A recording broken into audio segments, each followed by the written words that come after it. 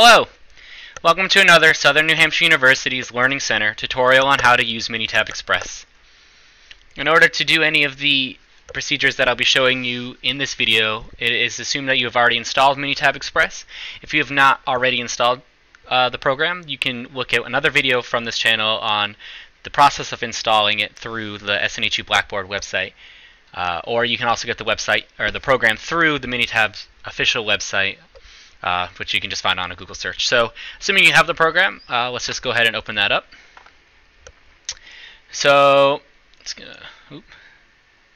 basically this video is going to be talking about using normal and binomial distributions. So once in Minitab, you can select the Statistics tab at the top of the screen.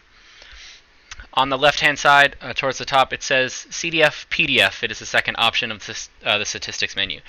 If you select that, there are a few options. So for this, we're going to select Cumulative Distribution Function.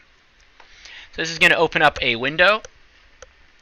Within this window, this is basically where we're going to be telling Minitab what it is we are doing. So there's a drop-down menu. It says Form of Input. So within that, you can drop that down, and you can either have a column of values or a single value. So let's say you needed to find the area under a curve for a single value. You would just select a single value.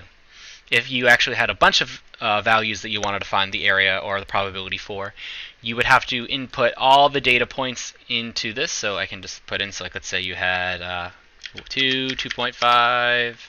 Oh, I skipped one. We'll do 1.8. So now if you wanted to do it of all those, you could select the column of values option, and within this you would just choose a column, and I put all my data in column 1.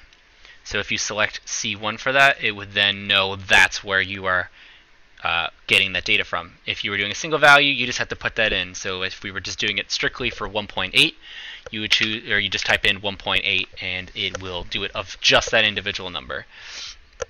So at this point, we now choose the distribution that it is that we're doing. So the main ones for this tutorial are going to be binomial and normal. Those are the two distributions that we'll be going over. So if you select normal, you just need to enter in your mean and your standard deviation. Note, if your values are z-scores, your mean will always be 0 and your standard deviation will always be 1. So assuming these are z-scores and we're doing a normal distribution, we'll just keep that as normal, 0, 1, and we will display a table of cumulative probabilities. If you'd rather the answers be output into another column, you can store it and it'll print it in the second column here. But for our, this video, I'm just going to display a table of the probabilities. So we hit OK, and it runs everything. On Minitab, there's a navigator, so if you end up doing multiple tests, you can select through them all, but for now we've only run one.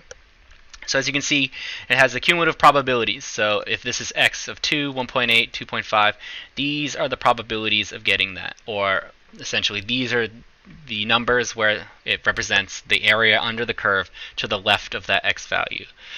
But for the purpose of this video, I won't be getting into too much of the math details. This is strictly to understand and be able to use the Minitab program. So these are all your probabilities for your normal distribution. Now, if you were talking about binomial, again, you'd go back into the same menu. Let's just do a single value this time, and let's say we wanted to find the probability of selecting 3 or fewer. So we put in 3 for our value. We're selecting binomial, and then instead of putting in the mean and the standard deviation, you will enter in the number of trials and the event probability. So let's say I had 10 trials with a 30% success rate, and we wanted to find the probability of getting 3 or less. So, or 3 or fewer, sorry. So if we hit OK, again, as you can see on the left, it now gives us a second output, and we can select that, and then this is the cumulative for that binomial situation. So the area, or in this case, the probability of selecting a number 3 or fewer with our given scenario is 64.96%. And that is how you use Minitab for strictly normal and binomial CDF.